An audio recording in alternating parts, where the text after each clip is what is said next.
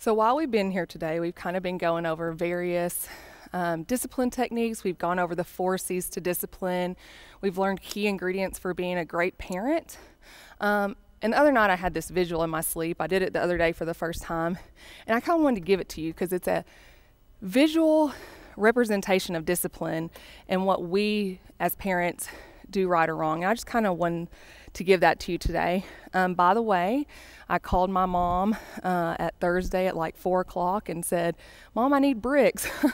Because what daughter doesn't call for and ask for bricks? I clearly do. And she had them at my house on my front porch by 5 o'clock. No questions asked. So everyone needs you to find a mom or be the kind of mom that drops everything and grabs you bricks. So today I brought bricks as my representation. So kind of what we're going to talk about today is when a situation happens, how we respond to that and what that does to the child. So I want you to imagine whether it's your foster child, your biological child, your adopted child, someone you're working with, a school student, who that is. And I want you to imagine a situation arises that you're going to have to jump in, you're going to have to take action, and you're going to have to discipline them. So kind of picture a student or a child in your mind, and I want you to physically picture them holding these. And so we're going to start off like this. I'm going to take this brick, and this is going to be the representation of the situation that happens. Whatever that situation is, maybe they didn't listen, maybe they argued back, whatever that is. So they have that brick. Well, then you get on to them. So, of course, they have like guilt, maybe. Maybe they're angry with you. They're probably confused because like we talked about, anger is a secondary emotion and kids kind of, they just don't really get this. So maybe they're just confused with emotions. And maybe they're just the whole situation. Maybe they're tired. We kind of don't know what we're feeling. So I kind of want you to imagine that picture right now of you getting onto a kid and they're holding these bricks. So these kids are holding these bricks, that's happening. This is a kid without trauma, without any previous thing happening in their life. So now I want to add this example and make it a little bit bigger for you in your mind. So let's talk about a kid who's had previous trauma before. Well, they already come in holding bricks. Before the situation even occurs, they're coming in with foster care, maybe. They're going to have attachment issues. And they're just going to have trauma. And I want you to think about that. So that kind of changes everything already. When we have trauma, kids who have come from hard places, they're already carrying bricks. This is really important to know because they're already irritable, like we talked about with the brainstem and the reptile brain. They're already in defense mode, guys. They're already there because they're upset. However, they're not the only ones in the party. So the point I want to prove today is that we as parents, guardian, whatever that may be, teachers, we come in. So when we address the situation, here are their bricks and here are ours. Maybe as a foster parent or adoptive parent, we have secondary trauma. That's a real thing. Maybe we are mad at the situation, or maybe we're just power struggling. Whatever that is, we come into the situation with bricks. So here we are, we're dealing with a kid in a situation. They have their bricks, we have our bricks. And this is what it looks like, the 2 different ways you can handle a situation. As parents, we often go into a power struggle with kids, not because we think they're in charge, but sometimes it's just out of straight panic. I don't know about you, but sometimes I feel like I just have to prove a point that I'm right. So I enter the situation, and probably not the best way possible, and I might scream, guys, but I want you to see what happens when I scream. If I'm screaming at my kid, guess what? That's adding my brick on them. Maybe I'm shaming them and telling them I'm disappointed in their behavior and how dare they. And maybe I'm just saying ugly things to them.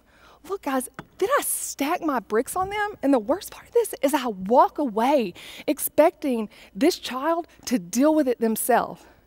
I expect them and I say, "Here, hold my bricks too," while I'm off in the corner and I'm saying, "Got them. I told them. I taught them." When did we teach them anything? Because they're too concerned with what's happening and too confused that they have no idea what you just taught them and what you just did. And we're guilty of this. We're guilty of shaming and yelling and degrading, all to make us feel better. And at what point is that helping?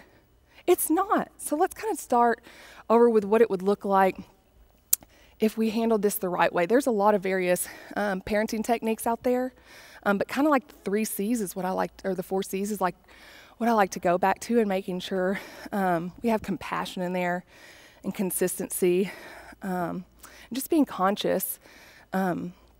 And so I just want to imagine us going into this situation, whether we're frustrated or not. We've probably calmed ourselves down by now because that's what we want to do. Disciplining in anger is never appropriate. It's never going to help us. It's never going to help them. So I want you to imagine the situation happens. You are aware of your bricks. You are aware of what you bring to the table. You are aware of that. And we're going to approach the situation, and this is what we're going to do this time, y'all. First, we're going to give them compassion. We're going to meet them where they're at and give them compassion. And then we're going to validate their emotions. It is so frustrating when something happens. It's hard.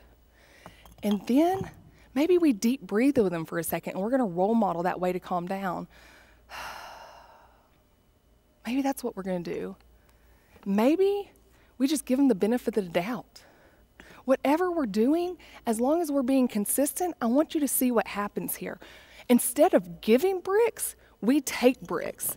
And I'm going to leave some there because some of those bricks aren't going to get taken immediately, right? We have some deep-seated bricks with kids who come from hard places, whatever that hard place might be. And those are bricks that could be taken care of over a period of time. But look at what we did take from that. And then the final point I want to leave you with today, as we look at this, and I want you to sit here and think like, this is the difference, guys. This is what it means to be a parent or a good teacher or caregiver or whatever. It's being willing to accept your bricks, know them, but carry the child's as well. So the last thing I kind of want to leave you with today is that your bricks don't have to stay like this. You know, I talked earlier about the realness of secondary trauma and compassion fatigue.